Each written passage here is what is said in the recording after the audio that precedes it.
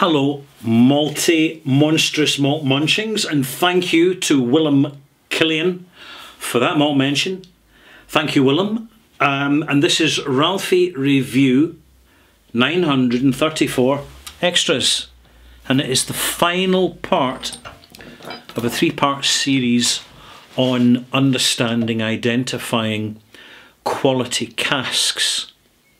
And I'm really just passing on the knowledge that I've gained over a few decades of speaking to coopers, visiting distilleries, hanging around warehouses, listening into conversations in bars, talking to industry professionals, talking to industry enthusiastic anoraks and people who are super keen on whiskey.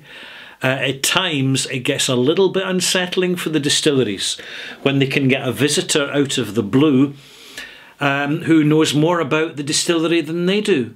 This is happening more and more, and it's not just whiskey anoraks and geeks knowing more about the distillery, it's knowing more about the whiskey to a degree which is unprecedented historically.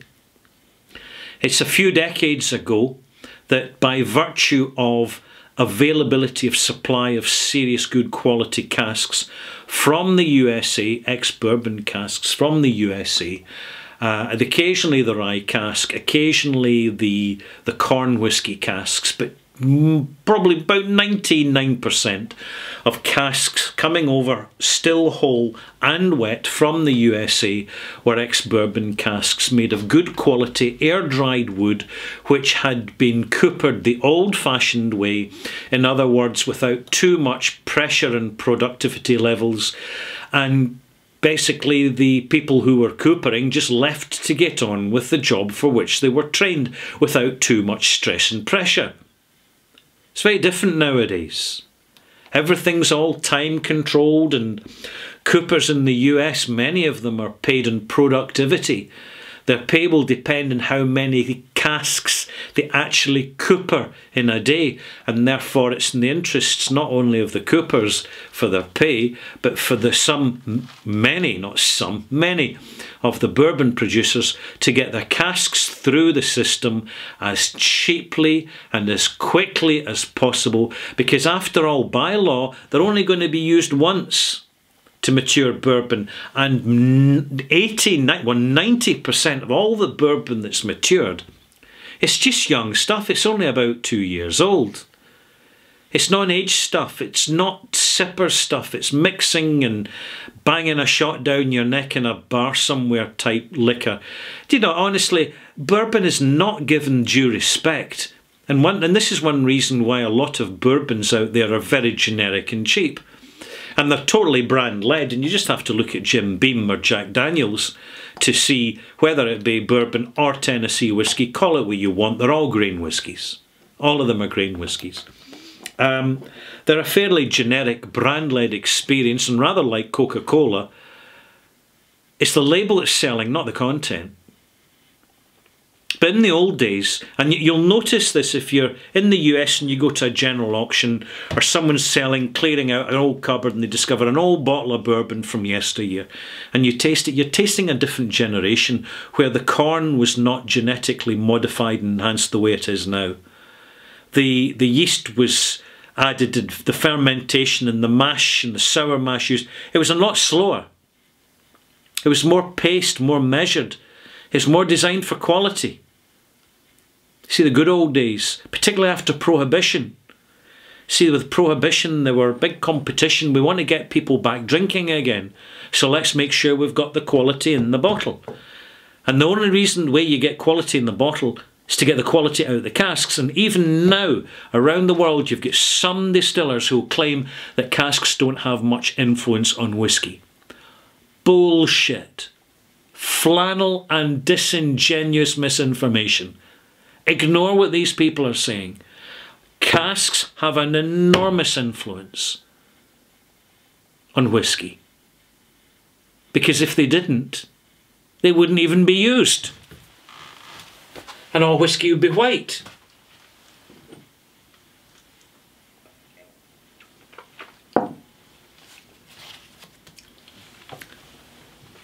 What's really changed over the last 30 years is the economics of production.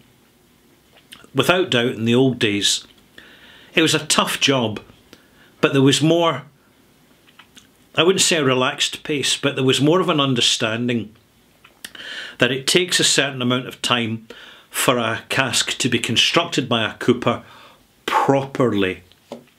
But now we're in a moment in time where casks are thrown together at lightning speed, and it's only when you actually sit a good cask beside a badly made cask and start to look through the magnifying glass at the quality of the joints, of the seals, of the calibre of the rings, the steel rims that are going round to hold the container together, whether the barrel heads are using proper wooden rolls or driven galvanised pins to hold them together. How thick is the wood? How thin is the wood? How neat is the job?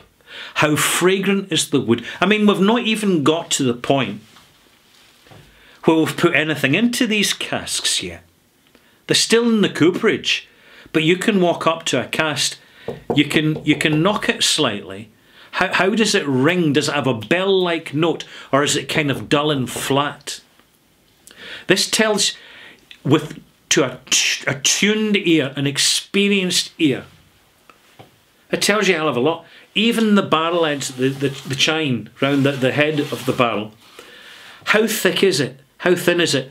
What size is the pore of the wood? Is it quite rough, or is it perhaps smoother? Is it a finer fibre in that stave, or a coarse fibre? Coarse fibres are faster growing trees. They grow faster, therefore the fibres aren't as tight in the structure of the trunk. Wood is not equal, trees are not equal. You get hundreds of contributing natural flavour chemicals from wood that go into maturing whisky. And it's not just the chemicals in the wood, it's the calibre of the wood to moderate the oxidisation over time of the contents of the whisky. I mean, this is talking about the quality of, it's the knowledge, malt mates. It's the knowledge. We've not even got to the previous content of the barrel, whether it be sherry or bourbon or port or Madeira or red wine or white wine or whatever. We're still in the wood.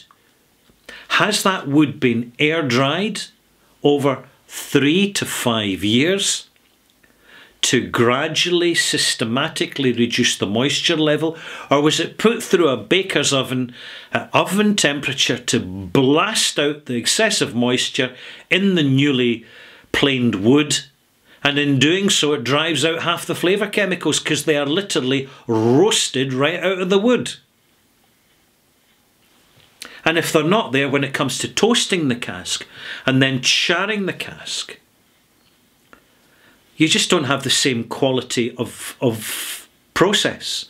If you have got half-dead wood from the tree due to the processing, cheaply sourced, you can toast it all you want, but you're never going to get anything out of that wood that was never in there in the first place.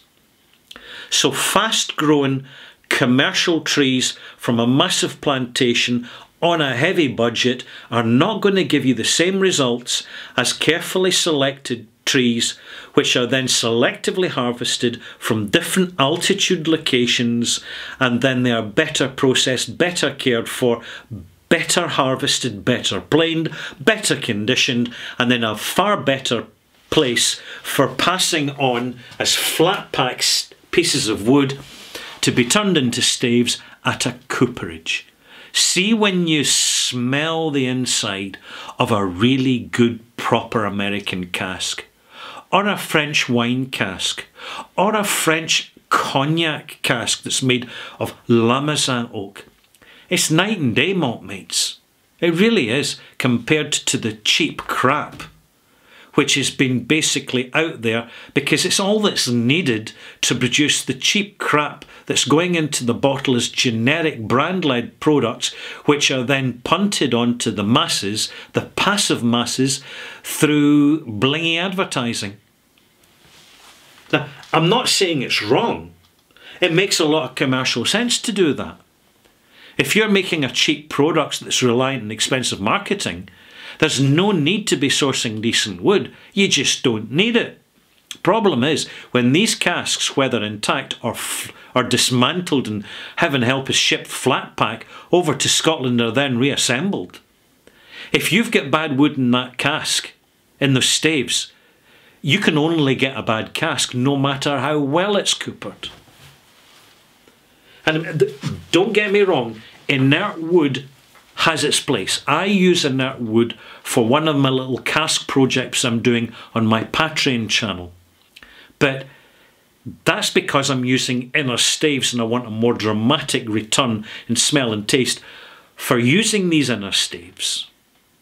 Because I can do that, because it's my cask and it's not in Scotland. But see, over time, as you are chatting to people at distilleries, you pick up general information from your tour guides. But there's only so much. Now, it doesn't matter which distillery you're visiting anywhere in the world. Your tour guides are doing their job, and generally they're doing a good job to the best of their ability. It's a very repetitive job, and now and again someone's going to ask stupid questions, be a bit of an arsehole, and they've got to just get over it and get on with their day. It's not a job that's particularly glamorous. But being polite and considerate to these people and say, is there anyone here at the distillery that I can talk to about casks? Just purely about casks and wood. And perhaps if the manager's not busy, or a supervisor's not busy, or the warehouse foreman or forewoman is not busy, they will actually take you into the warehouse, seeing as you're showing interest and you're asking questions that general public do not ask in tours. Then they're going to show an interest, and they're going to show you that, we've bought these casks. This is the reason that we've bought these casks, because the type of wood and the influence of previous content, if casks are still wet, suits our style of liquor. And it suits it in this way because we're looking for a certain result. For example, illustrative example, if it's a Scotch whisky distillery and it's in Speyside and it's a light whisky, you do not want great big heavy sherry impact if it doesn't suit the style of single malt you're producing. Example, Benrinnes. Splendid example. Glenfiddich, brilliant example. Balvenie, good example. So they're going to be basically saying the majority of our casks are ex-bourbon casks from, say, Four Roses Distillery or Heaven Hill Distillery. So better quality distilleries, better quality casks. Simples. Because these distilleries bottle more bourbons and more whiskies for sipping. They're higher end stuff, and it shows in the smell and taste when you buy them. They'll say, well, you get these casks in because they're slightly sweeter. They're the vanilla notes from the American oak.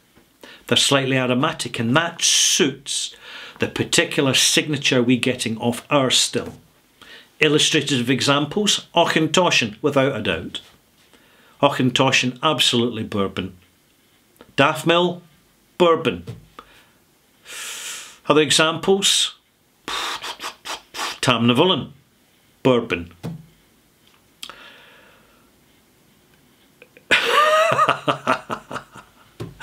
I'm now thinking of all these distilleries that use a combination of American oak and European oak, and others, bourbon and sherry casks together in different ratios.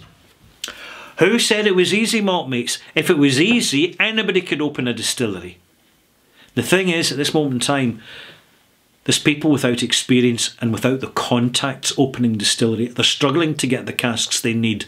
They can get casks, but they're not necessarily casks they need. They'll be adequate, they'll hold the liquor, but they won't work the magic. and it's the distilleries anywhere in the world that have got a bit more experience behind them and that have understood their mission statement before they even start, that are sourcing better casks, and sure, they're charging more for the product, fine, because they're investing in the price through the quality. So I hope this really helps you get more of an understanding of the quality of casks. It's not just about bad casks smell sour and look rubbish, and good casks smell sweet and look amazing.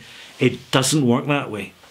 You can have some scabby old cask that will work a miracle on whiskey, and some spanking new, lovely golden boy looking cask that absolutely wrecks a whiskey, simply because it was left sitting in a warehouse too long and the inside went rancid. So you can't go on appearances with casks. Absolutely not. I'm going to conclude by just mentioning that when you're smelling and tasting whiskey over time, you will pick up on notes in the whiskey which you're not sure whether you like them or you don't like them. And what you're really needing to do is give yourself more time to become more familiar with these notes, to understand them. And frequently, particularly with age, whatever a whiskey tastes like is coming less and less from the still signature, from the actual new make spirit, and it's becoming more and more from the cask, the individuality, the singularity, the provenance, the pedigree, the calibre of that cask. And when you identify distilleries which are consistent in their use of quality casks, mark it in your diary for future purposes, because if they're producing good whiskey today in their first fill casks, they'll be producing good whiskey tomorrow in their second fill casks, which are the first fill casks which were good being refilled, and they're still good. I'm Ralfy. Thank you for watching. I hope you found this cask knowledge and quality of casks useful, informative, and helping you with your malt mission. I'm Ralfy, over and out. Bye-bye.